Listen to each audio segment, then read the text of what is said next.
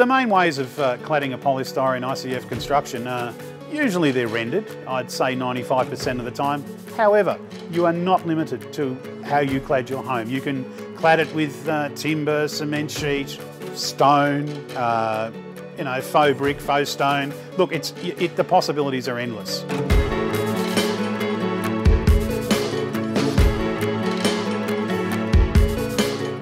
You've also got to consider that the high-end architectural claddings can also be utilised as a cladding for the construction, whether they be copper, steel, any type of product you could imagine. To actually use a cladding product over the ICF polystyrene wall, you need to just take back the polystyrene and insert battens directly to the concrete core, and then you fix to your battens. So okay, it might take you a day or so to put your battens up, and then once they're in, you can fix all your external cladding.